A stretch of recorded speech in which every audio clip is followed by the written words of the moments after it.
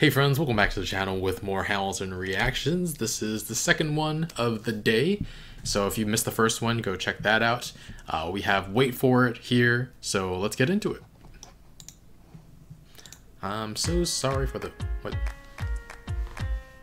Oh, it's a continuation.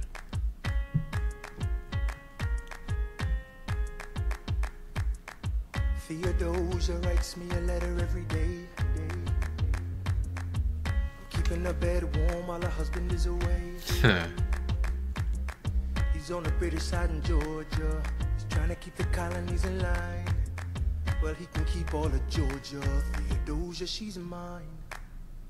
Love doesn't discriminate between the sinners and the saints. It takes and it takes and it takes, and we keep loving anyway. We laugh and we cry and we break and we make our mistakes. And if there's a reason I'm by her side, and so many have tried, then I'm willing to wait for it. I'm willing to wait for it, wait for it, wait for it, wait for it. My grandfather was a fire and brimstone preacher.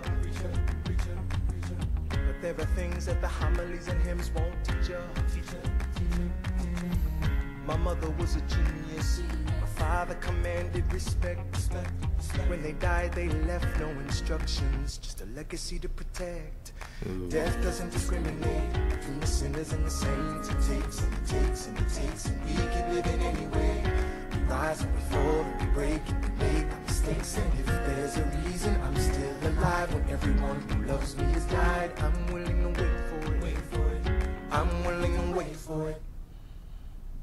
Wait for it. Wait for it. Wait for it. I am the one thing in life I can control. Wait for it. Wait for it. I am inimitable. I am an original. Wait for it. Wait for it. Wait for it. I'm not falling behind or running late. Wait for it. Wait for it. Wait for it. I'm not standing still. I am lying in wait. Hamilton faces an endless uphill climb.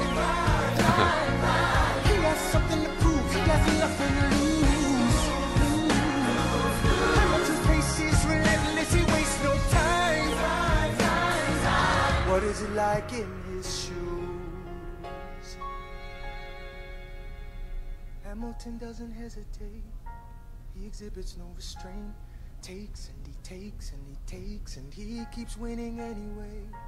Changes the game, plays and he raises the stakes. And if there's a reason he seems to thrive and so few survive, then goddammit, I'm willing to wait for it. I'm willing to wait for it.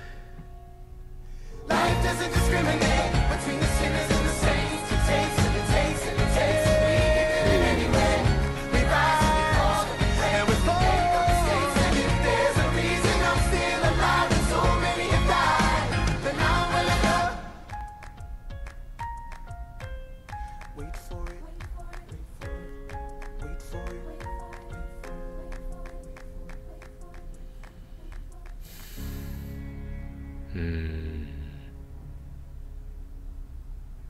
Wow.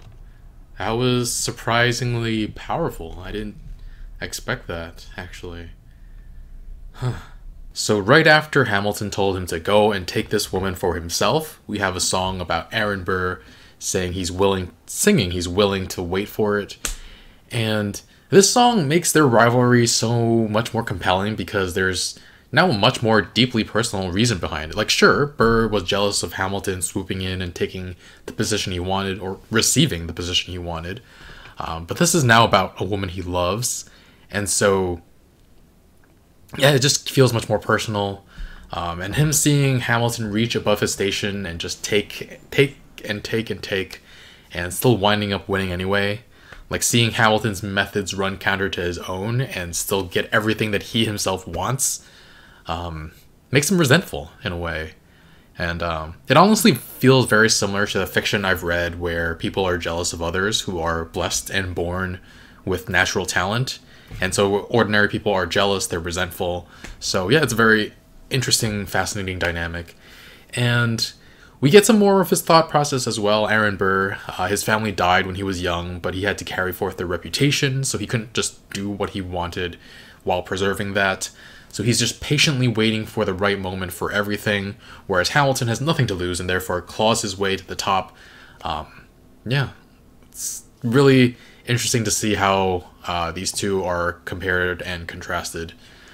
Burr obviously thinks a lot of himself. That line, "I am inimitable, I am an original," he thinks he's special. And honestly, for a man with his attitude about not causing trouble, talk less, smile more, I don't feel like you see too many people who are special and original, who patiently lie in wait for their chance instead of seizing every opportunity that they can.